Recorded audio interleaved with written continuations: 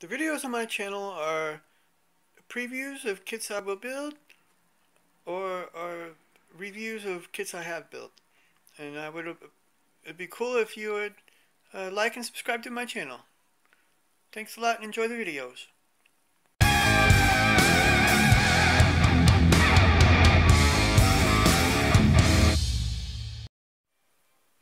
So my good people, this will be another Afterbuild review of the Pzkw Ausf L from Tamiya in 135 scale.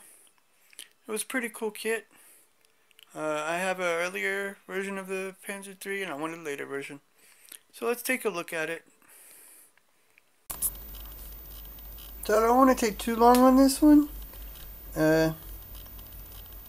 It's a lot like the Model 3 was. It's probably a newer mold.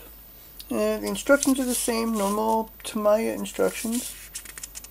And it did have this loose page with painting instructions, which is normally the painting instructions are on the kit, on the page. But that's not like anything big. This thing was pretty cool. Now, Pzkw is like, they upgraded the gun, I think, to a 5cm from the 3.7cm. And they added armor. So here on the front is an extra armor plate. Here on the front is an extra armor plate. They added armor plates here on the sides. It has an open turret. Not much to see inside the turret, but it's open. It has a lot of tools. It looks pretty good. I like it. It's a mean looking little tank. Now, this is Pzkw. It's not like Tiger or anything. The Tigers came along a lot later. These were around 42, 43. Tigers didn't come out to 44, 45.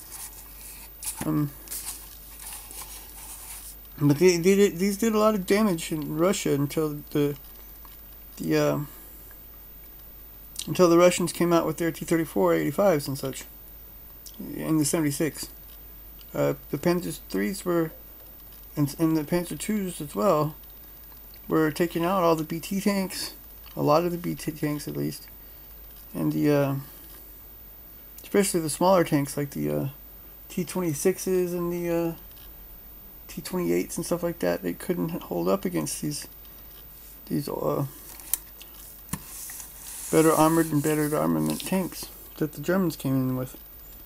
I just think this thing looks pretty cool. I think I'm going to do a little weathering on it. I'm going to get around to do some models again. It needs to be dusted up a little. There's exhaust in the back. They also have a guard on the exhaust, armor plate. You can see here.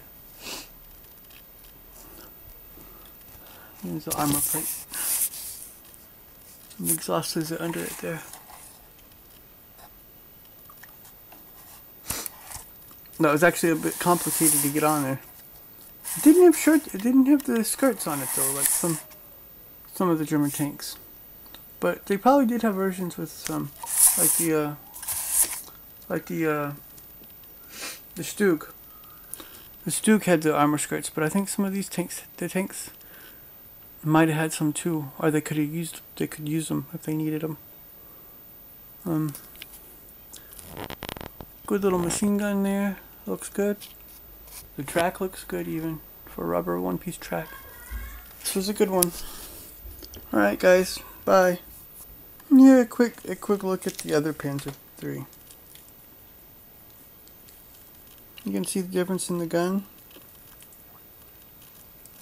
This one's a lot longer. In the model, you really don't see the difference in the diameter, but just the length. You can also see differences in some of the armor here and here. Extra plate, extra plate. The cupola is about the same. This has an extra bustle rack. It has extra tools too, some You can see extra road wheels and stuff where this doesn't, but that's more. Crews do that by themselves a lot.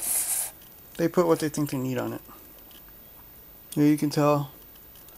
Even though there's holes in it, like a guard could go over it, there wasn't a guard for it. No idea what that was about. Okay. Then, till next time. Bye.